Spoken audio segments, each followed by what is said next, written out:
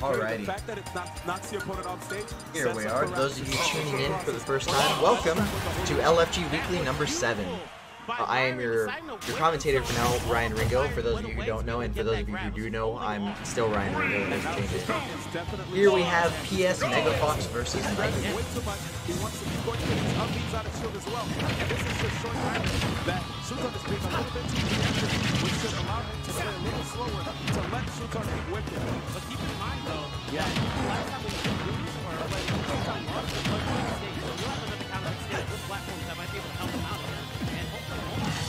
Oh, the cross up right there, but you didn't see a punish from Myron.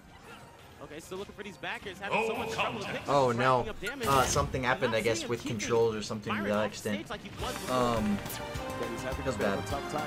Is Frostbite stream being played on the stream computer? It's feeding into the LFGs. No, I don't think it is. I believe that some of the game volume or something like that from the, yeah. No, I'm not actually sure how it's bleeding through. It's not on this computer at all whatsoever. There's nothing going on in this one. There's nothing going on any of the JSON ones. I can't even hear anything. I don't believe any of the audio is run through anything besides the HDMI cable plugged into the stream TV. So I could be mistaken, but sorry about that.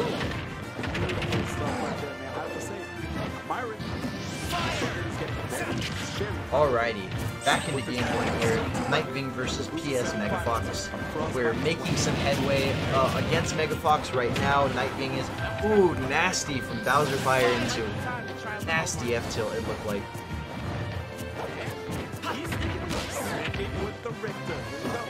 Ooh, what are we seeing here? Megafox obviously trying to, oh no, Bowser grabbed him and then took him almost, if the DI was any lesser, it would have killed him. Megafox is definitely struggling in this matchup right now. We saw a very close set between Megafox and Phantasm last set, Falco and Fox, but Nightving and this Bowser right now, Bowser just has so many safe moves that he can throw out of the distance.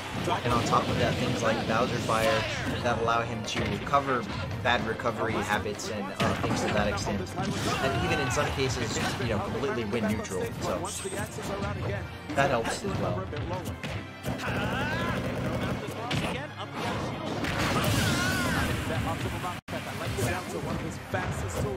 Right there on the ground.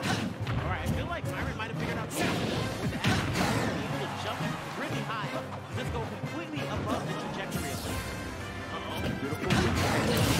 So if Myron would have blocked that axe, a forward smash could actually break the shield of Myron after blocking the axe. Yeah. You don't want to block the axe and get forward smashed. Let's see here. Up tilt to the combo. Dash attack into... He's throwing that up into an up air and into a back air. Megafox has, in the last few seconds, finally taken a stock lead from what seemed like a very dreadful situation before. Something we've seen him do many times. He's finally, I think, coming to terms with how Nightving plays and figuring out what he's going to do to counter. Are we going to see the snake switch next game? No, I don't believe so. I believe the way that this one's going sort of confirms that he's going to play Fox next game as well. That's just my personal opinion. If this goes sour, we might see a play to Snake, but just in general, I don't think this is a very good Snake matchup, even with all the grenades and explosives and everything, and with Bowser's massive hitbox. I don't think in general Megafox would feel very comfortable playing Snake against Bowser. I feel like they sort of have a mutual inability to know exactly what one another can do to outplay each other in that specific scenario. So I do believe if Megafox wants a clear way to victory next game around, he's probably going to go Fox as well, now that he's figured out his general strategy against Nightving. And hopefully by next game we'll not only see a general strategy against his character, but also a strategy against Nightving himself. Up B on the stage, always a good maneuver if you don't know what to do, it just covers everything. Oh, nice. Bowser's trying to play like Fox here, runs up and up smashes.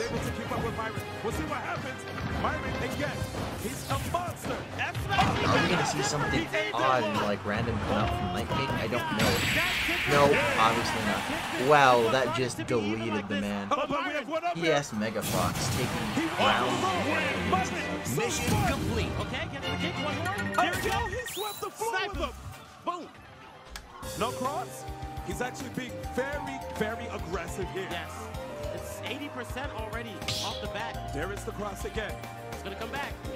Okay. Yep, trying to push him back. Stop the battle. All right, he's aggressive, trying to approach really hard. The Pikmin damage, there's white Pikmin on him. That's all not we the need end. is one blue up throw. Nice. All right. PS Megafox opting to stick with the Fox, and Nightving opting to stick with Bowser. He also has a Mega Man. I think he's still learning Mega Man. That's why the whole reason why he's not getting it out. But I feel like Mega Man might. No, I don't. Never mind. I don't think he's getting it. I think Bowser has a better chance in this matchup.